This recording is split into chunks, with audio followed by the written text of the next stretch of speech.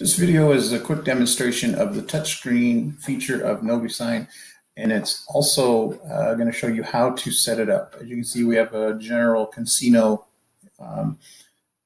creative here that says touch anywhere to learn more about the amenities food. So use this, even though I'm using the mouse on this, it's meant to actually be used by the finger on the screen. So you click on it and it will launch the next page.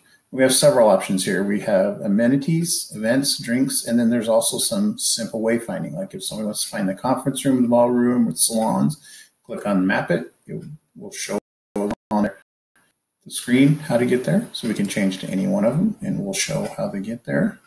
The spa, the swimming pool over here, or the valet parking. Also we have events, which will list the events, and drinks and dining.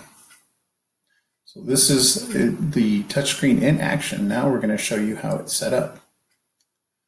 So from the creatives, we have the creative. We'll start with essentially the home page. So this one we want to be able to touch anywhere on the screen. So what we do is we take the touchscreen widget, drop it on the screen, and we want to make it the full size. So we want to make top and bottom 0 and the height and width of 100. And then what we tell it to do is we want it to go to a creative. So if somebody touches a screen, we want it to go to a specific creative. We use the drop-down box, and in this case, we want it to go to Casino 1. Select Casino 1. So now when anybody touches anything on the screen, it will go to Casino 1. We save that. And then there's another way to do a touch widget. We'll show you from another screen. Go to the Casino 3 screen. The other way to do it is to actually select the element, like here in this case, the amenities. We have a text box. This works for any widget on the screen. You can come down here to where it says touch, and we select go to creative, and we say what creative we want it to go to. So any widget, any picture can be set the same way. So we can go to touch.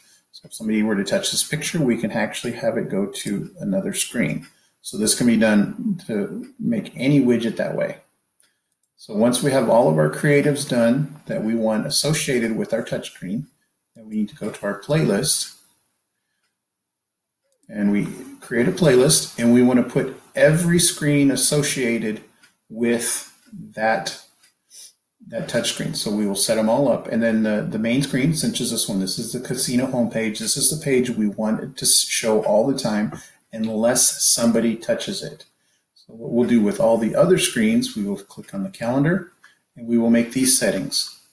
We will click the events tab, the events check, play only on events, and touch widget events. We will do that for every other screen on here, so that when somebody touches it, it will go to the Casino 1, and if somebody touches something on here, it will go to the associated creative. Now, the time down here, the 30 seconds, that is how long the screen will stay active with no interaction. So if somebody were to start from here and go to this page, it will stay at this page for 30 seconds, and then it will go back to the main screen. It doesn't matter how far they go down. Say if they go to this one and they select this one and they select this one, it's the time that's on the slide that they are on.